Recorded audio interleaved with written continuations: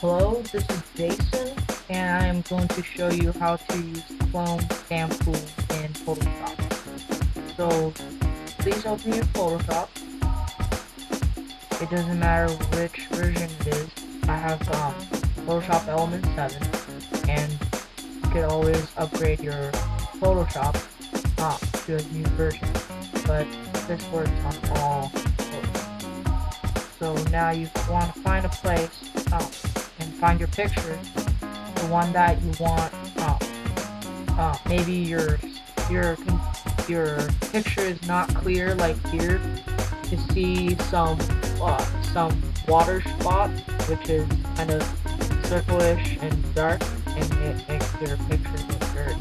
So now you want to use the clone stamp. So you right click and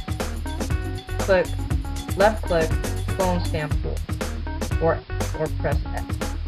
You click Alt. You find a spot that you want to copy, because you're basically copying one place and pasting on another place. So you click Alt, left click, and then start erasing. And now you can't see the water spot, and you can't see the water spots very well. So I could demonstrate on the mountain. Maybe you want this peak gone. You could just erase it, and now it's all erased. So that's how you use the clone stamp tool.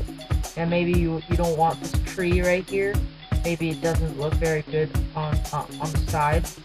You could use a cloud and make the tree disappear, just like that.